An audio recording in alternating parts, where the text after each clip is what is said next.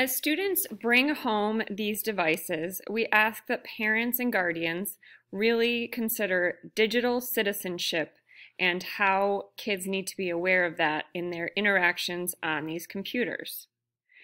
Digital citizenship is teaching kids how to be good, kind digital citizens.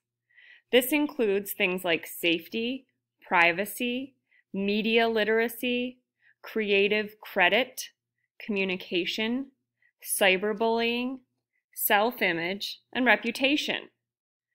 You're already teaching your kids to be good, kind human beings, but there's an extra layer to that when kids are behind a keyboard. It's easier for kids to be mean or say things that they wouldn't otherwise say when they're behind that screen or keyboard. The basic rule is you're part of the community. Put good into the world and don't stir up trouble. Be a force for good. Kids should be really encouraged to think critically, behave safely, and participate responsibly. So how do you as a parent with this device at home help make sure your child is using the device safely, smartly, and with privacy in mind? Well, with younger kids, you might help choose the content with them or for them. So you can, hopefully monitor any sites they might be going to do a little research or to learn about a certain topic.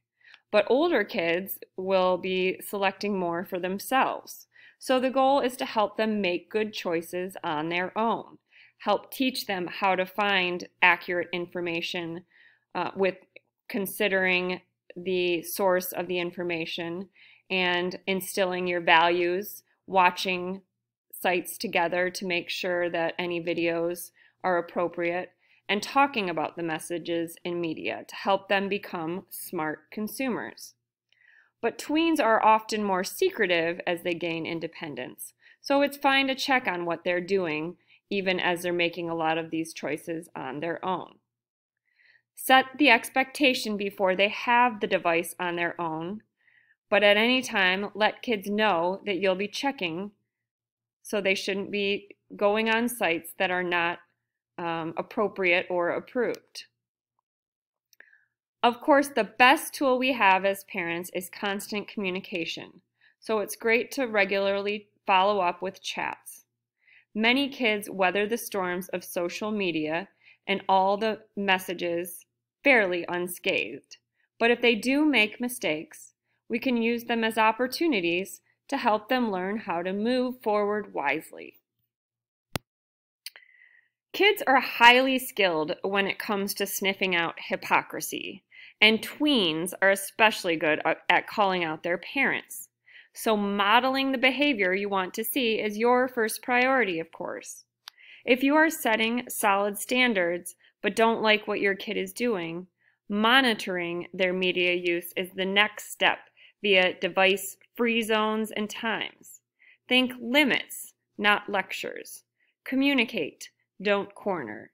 So using the device for schoolwork and for a little bit of free time makes sense, but using a device all day or exploring uncharted parts of social media on their own on a regular basis maybe is not fine. Since we don't want to teach our kids to make negative choices when they are on their own, it's important to help them and mediate as necessary rather than jumping in every time there's an issue. Good luck, and please reach out to the CMS staff with questions as we all navigate this new territory.